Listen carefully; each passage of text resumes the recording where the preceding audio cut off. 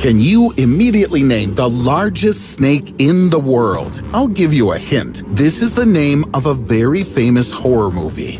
Did you guess? Right, it's the anaconda. If we pair it with the largest crocodile, Cassius, weighing almost 1 ton, you can write a script for a new horror film. But these giants are just babies compared to those that once lived on Earth for a long time.